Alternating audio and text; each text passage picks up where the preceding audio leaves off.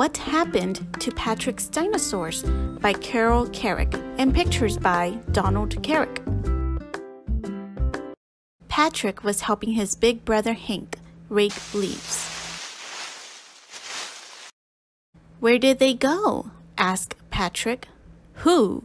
asked Hank. "Dinosaurs, of course." Patrick never talked about anything else.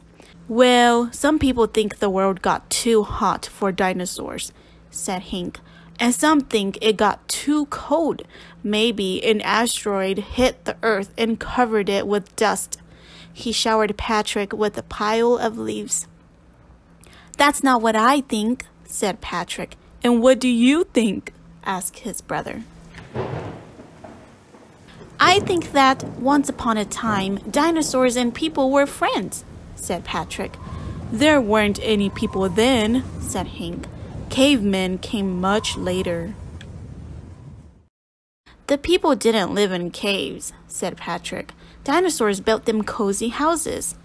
"I suppose there were dinosaur houses too," said Hank. "That's silly," said Patrick. "Dinosaurs didn't live in houses. They just made them." Hank smiled. "What happened when the dinosaurs got hungry?" he asked. "They knocked down trees and planted bananas," said Patrick, "and they always shared. Can I have a bite?"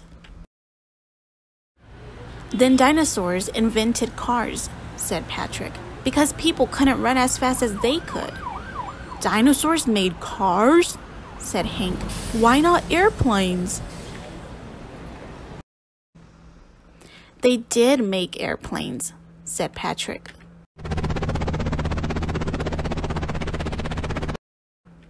"And they made roads for people to drive on." "Dinosaurs were big and strong, so they did all the work." "If they did everything, what were the people doing all this time?" asked Hank. "Oh, they got very bored," said Patrick. "So dinosaurs put on shows to make them happy. Some of the smart people learned to do tricks." "Dinosaurs taught people tricks?" "Dinosaurs wanted to teach people how everything works," explained Patrick. "But people were only interested in recess and lunch." Hank lay down in a pile of leaves. Patrick lay down too. "Guess what happened then?" Patrick said. "I give up." "Dinosaurs got rid of doing all the work," said Patrick, "and nobody would help them, so they built a big spaceship and left."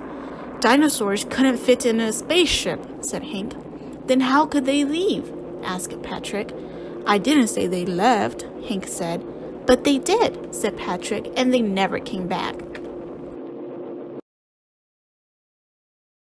After a while, people forgot that there were dinosaurs. They had to take care of themselves now, and they didn't know how. It grew dark, and the first stars came out.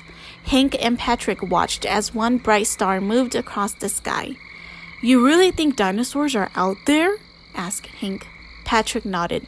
"But they miss us," he said, "and every so often they check to see how we're doing." The end.